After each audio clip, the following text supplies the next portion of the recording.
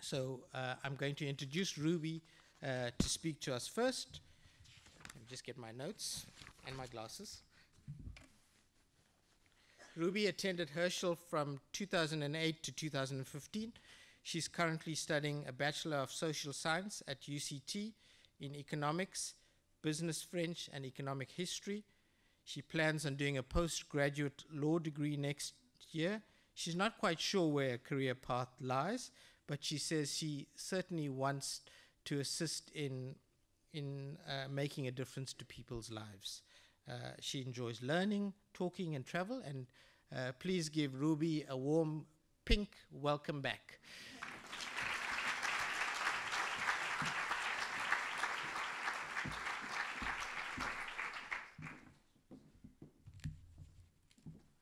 I must say that I've always heard those introductions, and I always felt that I would never get one myself. So I feel like I've got a false sense of authority right now, which I don't know if I should have. But I matriculated from Herschel in 2015.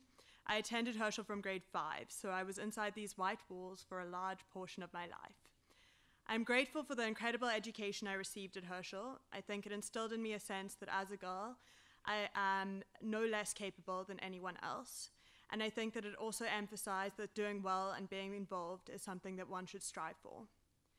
I appreciate the friends that I made and the teachers that I had, and yearn for a time when my teachers knew me by name and pushed me to do the best that I could, because that's something you certainly don't get at university. 2015, my matric year, was a momentous year in the history of education in South Africa. 2015 was the year of the first UCT shutdown and the explosion of the Rhodes Must Fall campaign and the decolonize education movement. I remember being a member of the Debating Society, and this was the single most popular topic of conversation. However, this was in 2015 when I was still at Herschel. Outside of these Friday afternoon discussions, I don't remember this being discussed much at school. So 3 years later, now a student at UCT, I'm quite shocked that this was not a bigger debate, considering what a large part it plays in my current education. I think that this speaks to a larger issue of a lack of engagement with political and social issues beyond the curriculum. Many people do not have opinions or knowledge of these subjects beyond what is portrayed in the media, where students are often vilified, and the most memorable pieces of information are those in which an item has been defaced or feces has been thrown. School offers a perfect, safe space to engage with things like this and form opinions when you are not being directly affected by shutdowns where there is an added emotional stress involved. Looking back, I can think of many ways that Herschel could have been more inclusive and engaged in this political discourse.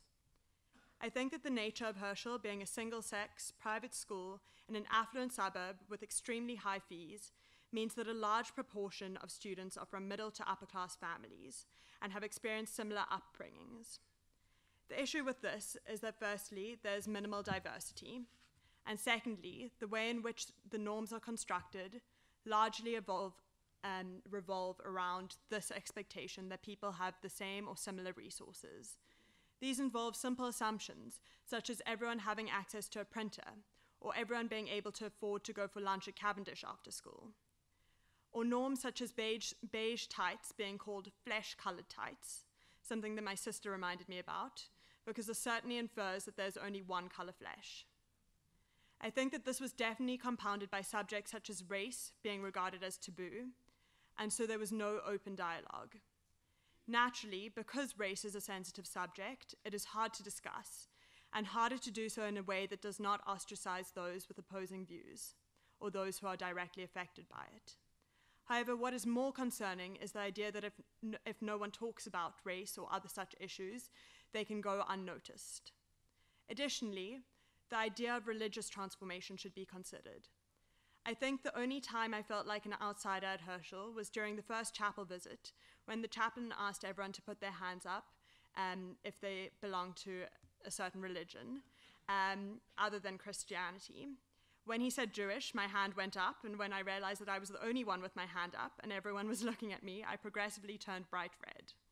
Obviously, that is an anecdotal story, but I think the issue of what does a contemporary Christian school look like is important, and also how to ensure that no one feels excluded due to their religion. I'm not sure if it is because I'm Jewish, but I truly believe that Herschel has changed over the years to become first and foremost an academic institution. So we must question whether there are changes that can be made to make Herschel more of an inclusive environment so that everyone can have the ability to profit from the academic excellence that Herschel offers, no matter what religion they are. In hindsight, I think that schools should have tried to prepare us more for the real world by discussing these issues and being open to them. I think that the danger of not having discussions about things like transformation, or race, or decolonization, or religion, or even gender equality, is that those who are adversely affected by them are ultimately the ones who suffer the most. I think that the only way to constructively engage in these topics of conversation is to try and get rid of the pretense that everyone from Herschel is the same. Additionally, to acknowledge that a lot of people at Herschel are hyper-privileged, and that is by no means the norm, especially in South Africa. Evenings like this are a great start to opening the conversation and getting everyone to understand what is truly meant by transformation or decolonization in a way that goes beyond what is portrayed in the media. The new transformation portfolio in the high school leadership shows that things are slowly starting to change because students have realized that they too can have a voice. I must acknowledge at this point that I understand the need for transformation from an outsider's perspective, because I've never felt firsthand the legacy of apartheid or racial oppression. I would like to think that I'm aware of this issue, but I also need to remember to check my privilege. Thus, my advice to parents is to try and help your daughters understand the current socio-political climate. Be empathetic towards people and understand that everyone has different lived experiences. Furthermore, it is important that as an academic institution, Herschel and all those involved in it should try keep up to date with what is happening in South Africa. I think that ignorance breeds apathy, so encourage your daughters to research, to form opinions, and understand that although equality is written into our constitution, the issue is more nuanced than a legal one. And so I would say that we all have a lot of work to do before true substantive equality can be realized. Thank you.